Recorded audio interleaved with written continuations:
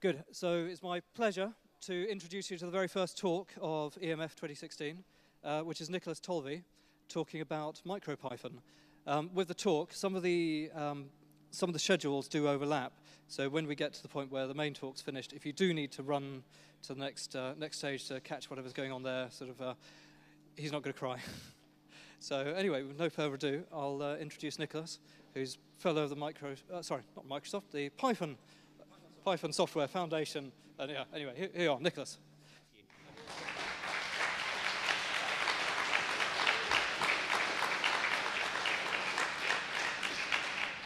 Okay, so, good. You can hear me, I hope. So everybody on this side of the room, you're probably going to enjoy the talk more if you're on that side of the room, because I'm going to be doing, hopefully, some live coding and demonstrations and things, and with the screen being over there for everybody to see, I suggest you're over that side of the room. Then you'll be able to see what's going on. So my name is Nicholas Tollervey. I'm a freelance Python programmer, and I'm here to tell you about MicroPython. What is it? What does it do? Why is it suddenly everywhere? So we better cover those questions, I guess. So what is it? Well, MicroPython is a re-implementation of Python 3 optimized for microcontrollers, small systems on a chip. What does it do? Well, it brings the power and beauty of the Python programming language to highly constrained computing environments. So things like the BBC microbit, Arduino-shaped devices, and the EMF badge this year. And talking of that, why is it suddenly everywhere? Well, it's become popular in the last year or so because it facilitates simple yet rapid development on embedded devices. It has all the powerful features of Python that you would expect. Sometimes, depending on your device, it might have more or less of the standard library that comes with Python. Importantly, it has a transferable skill set. So I work in Python during the day, building large, scalable websites, but I can use the skills that I know as a Python developer on microcontrollers and embedded devices, which makes it rather a fun thing to do. And also, this being Python and MicroPython, it has an outstanding community. So that's it, really. Actually, as I mentioned, MicroPython, it's all over EMF, because all the badges that you're going to get run a build of MicroPython. MicroPython's actually all over the UK as well. Now, I can't see an awful lot because I've got lights in my eyes, but could you put your hands up if you've heard of the BBC microbit device? Okay, that's pretty much everybody, which is what I was expecting from EMF. So you would be unsurprised then if I told you that 1 million of these devices have been delivered to the UK's Year 7s, so that's the year when you're turning from 11 to 12. And this was a partnership created by the BBC. One of the partners was the Python Software Foundation. I'm a PSF fellow, and so I was the person who helped organize for the PSF, the collaboration with the BBC, and all the work that I'm going to show you on the microbit today for MicroPython has been done by volunteers here in the UK and around the world. Okay, so nobody's paid people to do this. So you could also use software from one of our other partners, so Microsoft. If you go to their tent, they have an alternative programming environment that you could use on the microbit as well. MicroPython is all over the world. So Damien George, the creator of MicroPython, is Australian, and he ran a successful Kickstarter, which I'll talk about later on. But the PyBoard, he tells me that he gets fan mail from children in Saudi Arabia who are using the PyBoard and MicroPython in their lessons. In the US, it's kind of all over the place. And this is the thing that I really like, because I'm a bit of a space nut, is that MicroPython is going into space. I'll talk a little bit about that as well soon, but I think that's really cool, is that I could be writing in a language that I could use to program satellites in a few years' time if this project comes to fruition. So this dapper-looking chap is Damien George. He's a physicist who was, until 2 weeks ago, based in Cambridge here in the UK, for a bit of fun, he created MicroPython. Why wouldn't you want to re-implement Python 3 in your spare time? But that's what he did, and it's become this hugely successful project. So, how does MicroPython work? So, I'm not going to give a very technical explanation of this because you can find out the technical details online. But this diagram essentially shows you the flow of what MicroPython is doing. If you start at the red boxes on the left-hand side, I'm not sure if you can see it that well, but it says REPL prompt, user scripts, and compiled strings and things. That essentially represents Python code as we would see it in our editor. That goes through several steps to get to the compiler. So the lexer will tokenize the Python script. The tokens are then sent through the parser, so you get the parse tree, which is what the compiler uses to turn into something that can be executed on the device. Now, for the microbit, we have a virtual machine. So it's compiled to bytecode. The bytecode is loaded into the virtual machine, and it is executed on the device. I believe that's the same for the EMF badge. So the virtual machine executes the bytecode, and stuff happens. You have native code as well, so MicroPython can compile to whatever executable you might need for the particular device that you are programming. And there's also something called Viper code, which I have absolutely no idea what it is because I've never been involved in that part of the MicroPython project. But it sounds cool, called Viper. Anyway, that's how I know a little bit about what it is, but ask me later. That's essentially how MicroPython works. It's a very, very simple system. And the important thing that you need to know is if you're thinking, right, okay, well, Nicholas hasn't really told me that much about it, I know what I'll do. I'll go to the micropython.org website, find where their GitHub repository, and see what I can find out about this code. Some things that you need to know. Because MicroPython is designed to work in highly constrained computing environments, it does not follow traditional software engineering practices that I might use when I'm writing great big websites, for example, in Python. So basically, Damien optimizes first. He uses lots of creative solutions and tricks. If he can, everything's about size, so everything has to be as small as it can. So clarity, which is something that developers, especially Python people, like to trump as a benefit of the language. In the C code, the implementation of MicroPython, we're looking for smaller code. Smaller code, more smaller code. Goto is not discouraged in the C code. Programmers will understand that's rather a contentious issue, but in the case of MicroPython, it gives us some efficiency here. Because we don't have a lot of RAM, everything's optimized for not a lot of RAM, minimize the stack usage. And all the decisions that Damien makes about these optimizations that I've flung through with wavy, hand-wavy type of description are based on analysis.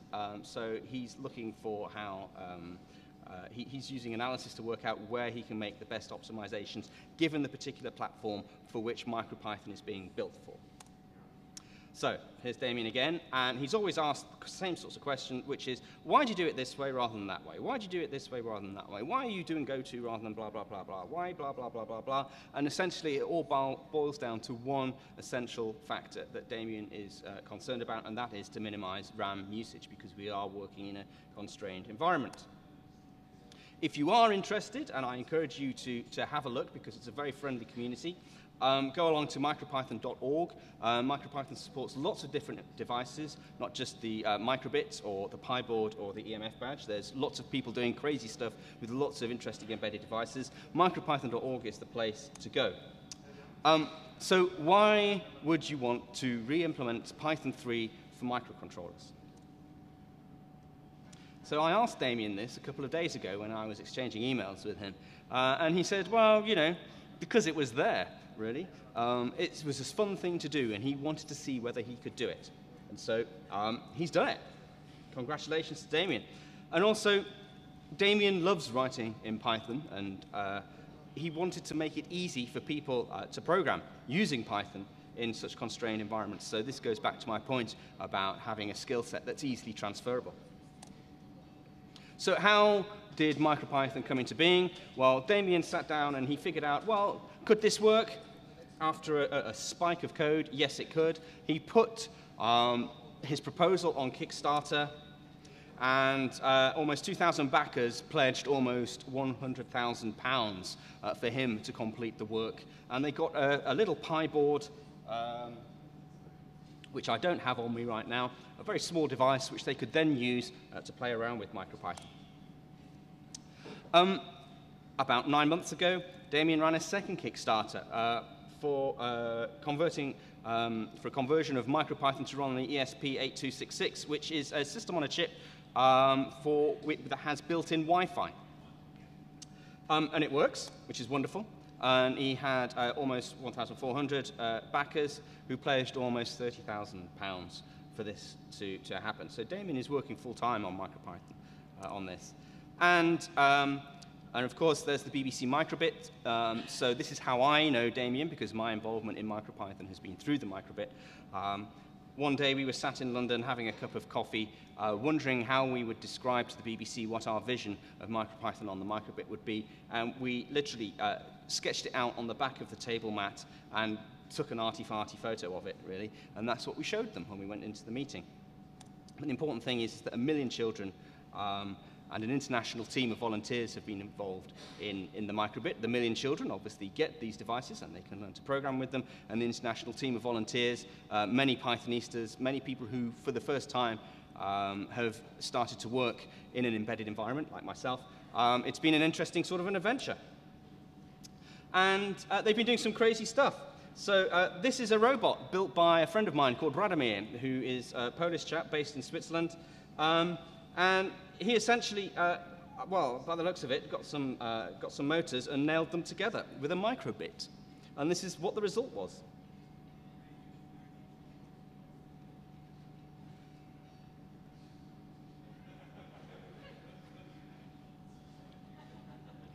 Kind of cute in an all humans must die sort of a way, really, isn't it? I think he does it again. Yeah, here we go.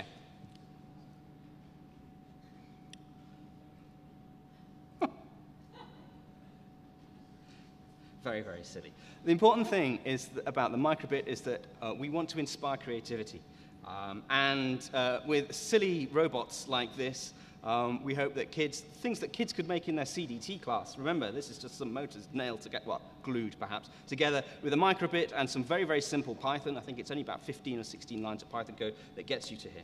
Okay? So this is the bit that I've been working towards, which is the live demo. So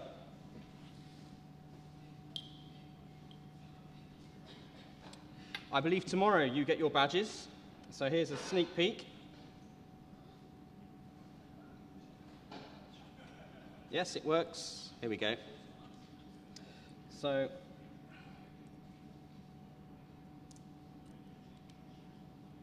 aha.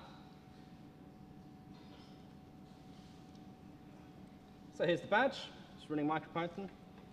And what I'm going to do is give you a very simple outline of what you need to do to get in touch with Python on this device so you can start hacking with it.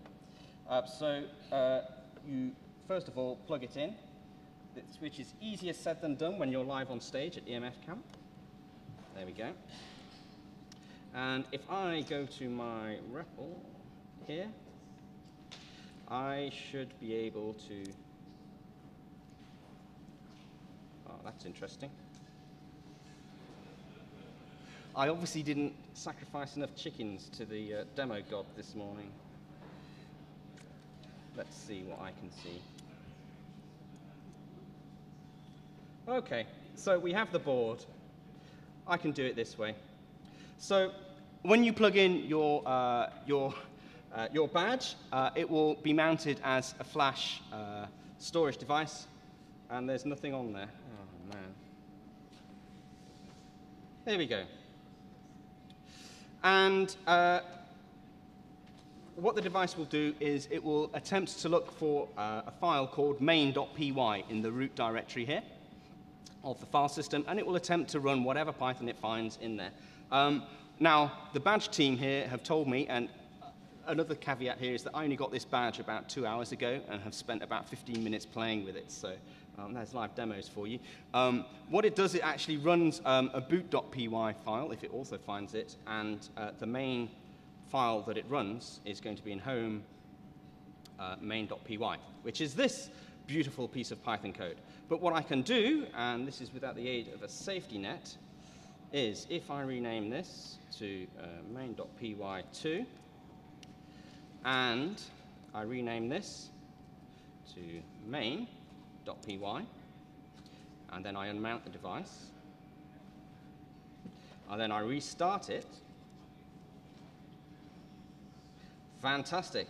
You'll be relieved to know it works. So I have created a very simple spirit level in MicroPython.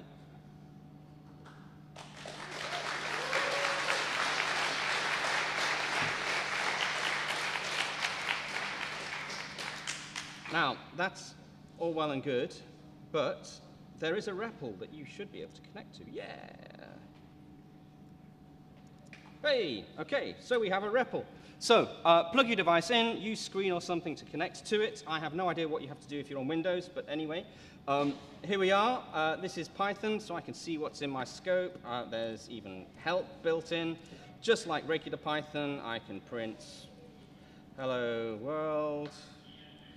There we go. It's just regular Python. So please have a poke around. You can live code the device as well. So there are several libraries for the screen that lets you draw all sorts of interesting things on them. So I would use the REPL to experiment and work out how it works, put it into a script, and then see what happens. Okay? Back to the presentation. So that's the badge that you're going to get. The thing that I've been involved with is the microbit.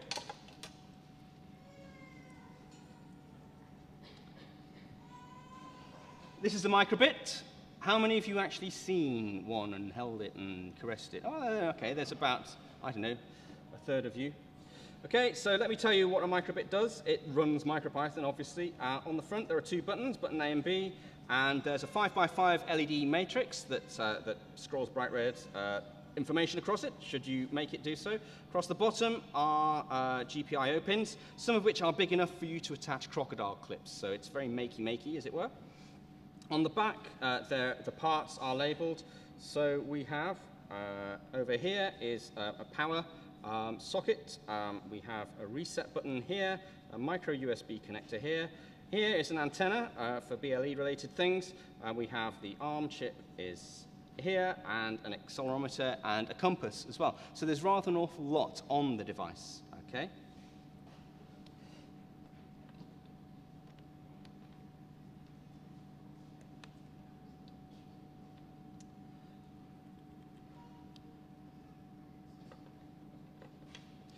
So as part of the project to work with the BBC, they asked us to create a web-based editor which fits in with the microbit.co.uk website. One of the things that we did in the autumn after we created this editor is I went around the country and spoke at various teach meets and Python user groups and demoed this to get feedback from teachers, because it's the teachers who are going to be providing the support for the device. And the feedback we got was that actually they preferred using a real editor rather than using a browser-based editor. So over the Christmas holidays, basically, we wrote a native app which we call Mu. Here it is. One of the features that teachers said was, you know what, when you're giving presentations, the people at the back can never see what it is that you're coding. So we would like zoom in and zoom out buttons. So I can demonstrate this feature for you now. Here, it's awesome. Look. Okay.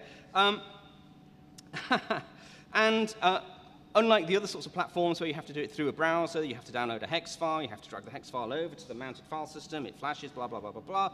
Because this is a native app, we can do all sorts of interesting things, like if I want to flash this very, very simple piece of Python that all it does, let me zoom, whoa, wrong zoom button.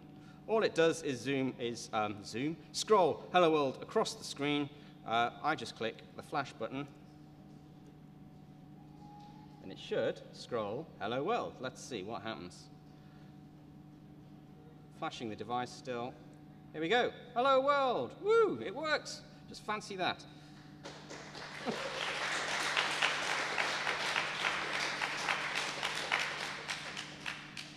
Okay. That's not all it can do. For example, we've built in animation too, so let me flash this.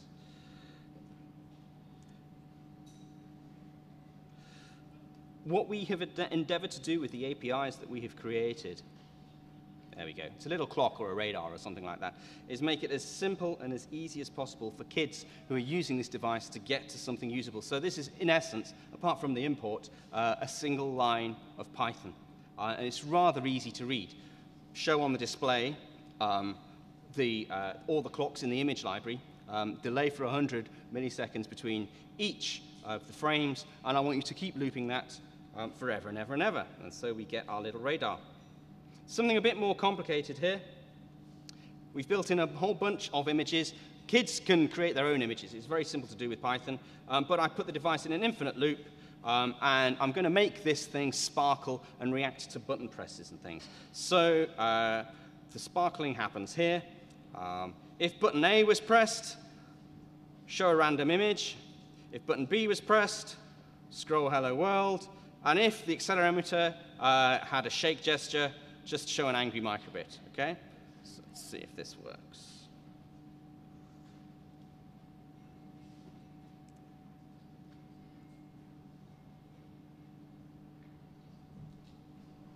God, live coding demos, aren't they great? So it's sparkling, and if I press button A, button B, we get hello world. And if I press button A, there it is, going back sparkling. We get a picture of a rabbit that disappears into the sparkles, an umbrella or sunshade, depending on what the weather's doing, a heart, all done at random, a skull, and if I shake it, you get an angry microbit. There it is. Pissed off microbit. There we go.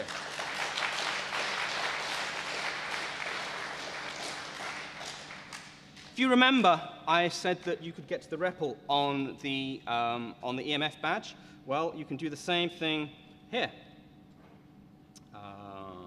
Let me zoom in a bit. Let me not do that. Excuse me.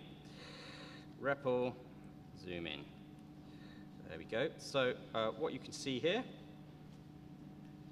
what you will see here, live demos. Here we go.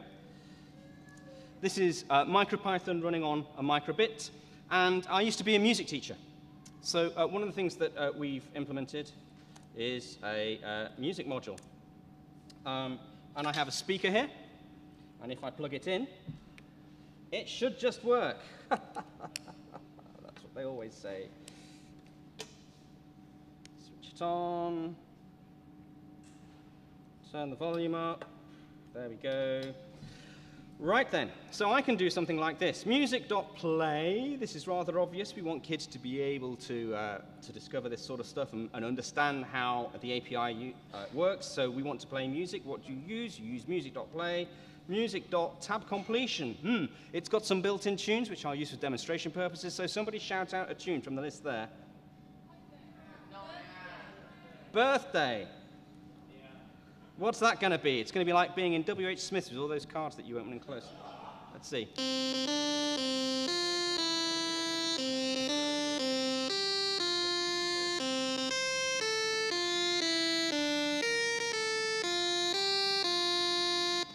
Fantastic. Look at that.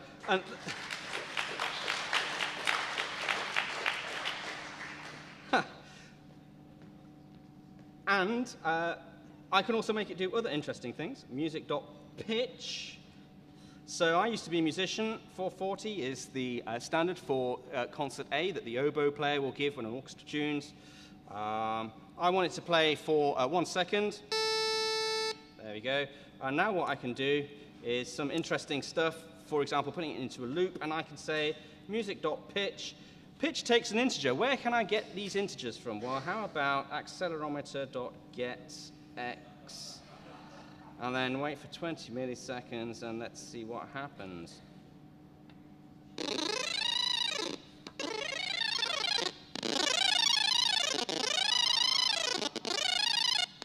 Okay.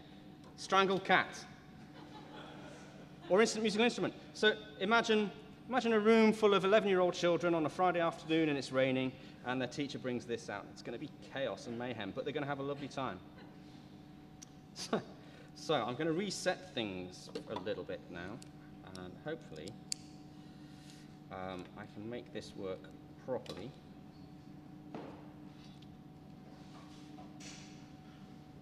Okay.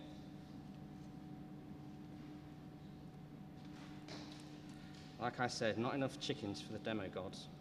Oh well. I've lost the REPL. Anyway, what we've done is we've built in a speech synthesizer. I found a Commodore 64 based speech synthesizer, and it was written in C, and so we've made it work. And maybe the REPL's there. Yes, it is. So I can do something like this. Let's zoom in so you can see what I'm doing. If I import speech, everyone see that? Speech, whoops, why is it you can never spell or type when you're doing a demo? Speech.say, again, very, very obvious. Hello, EMF. I have no idea if this will work. L-O-E-N-F.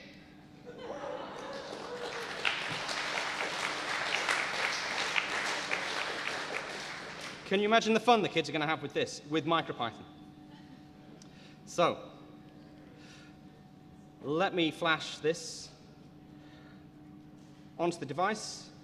And essentially, it's a recreation of the Sound of Music.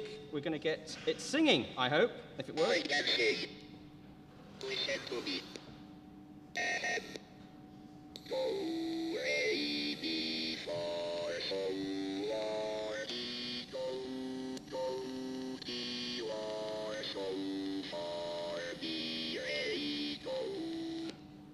Okay. Singing microbits. It's sort of like the Daleks' greatest hits, really. So, the other thing that I mentioned is that it had an antenna, so you can have inter-device communication going on.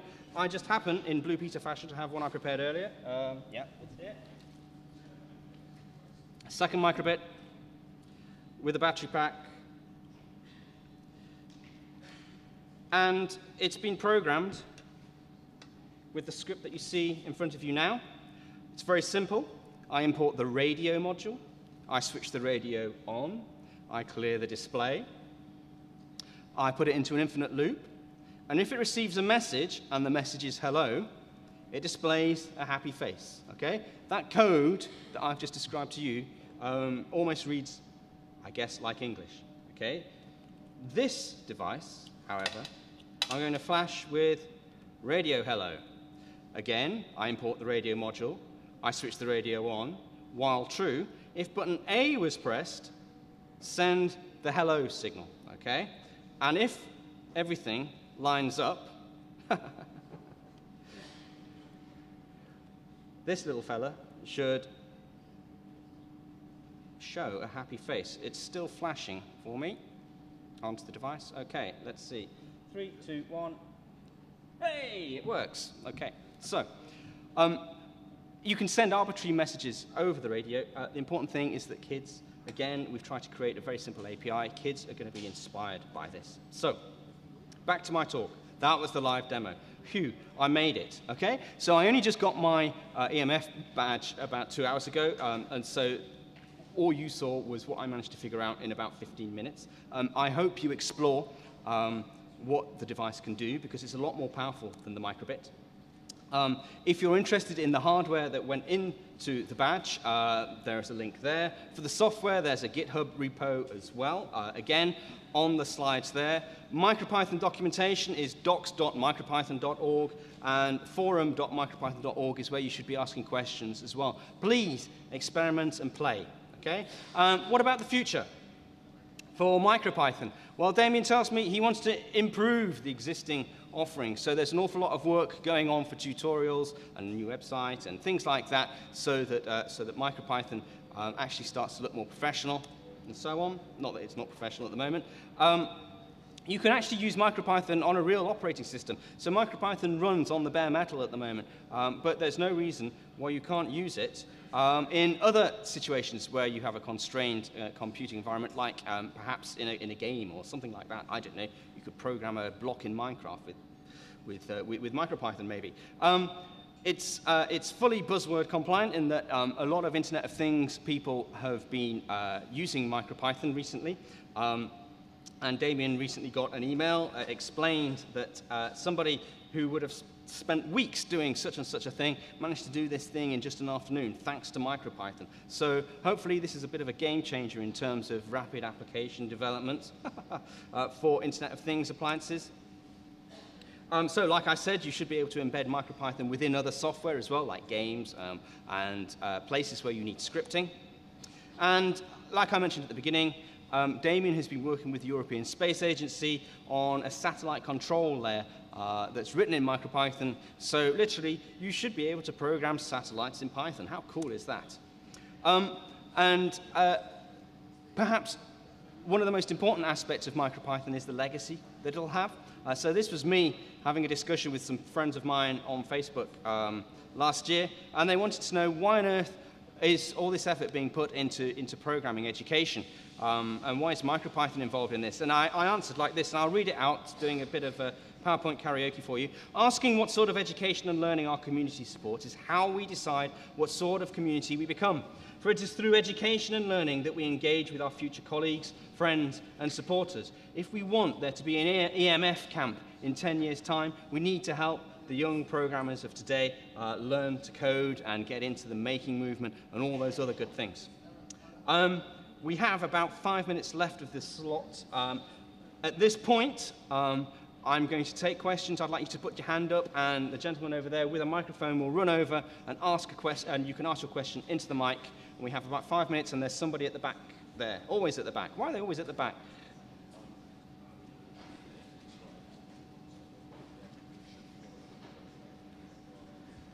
Hi. Thank you for the talk. Very interesting. The radio send, is that a serializable Python object, or is it limited in what it can send and distribute? Okay, so you can send arbitrary bytes. So you could do repra, for example, to serialize the object. You could do what you want. The point is that it's just bytes that's being sent over the air. Fantastic. I'm seeing thumbs up. Any more questions? If you want to go to see the next talk, don't feel that you have to wait here for me to finish. I think we'll call it a day. Thank you very much. Thank you.